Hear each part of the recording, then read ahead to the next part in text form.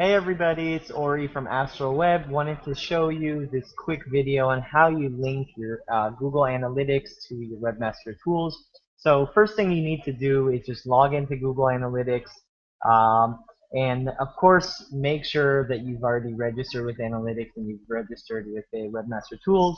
What you're going to want to do is on the top right hand corner, you're going to want to click on Admin.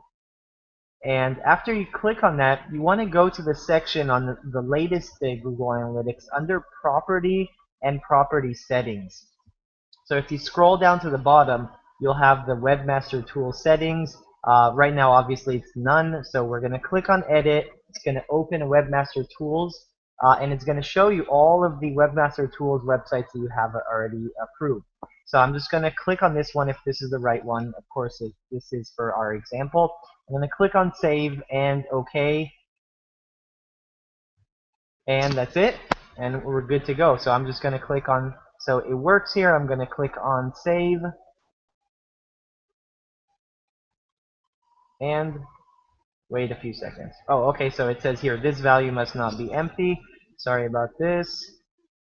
And that's it. Let's click on Save and Success.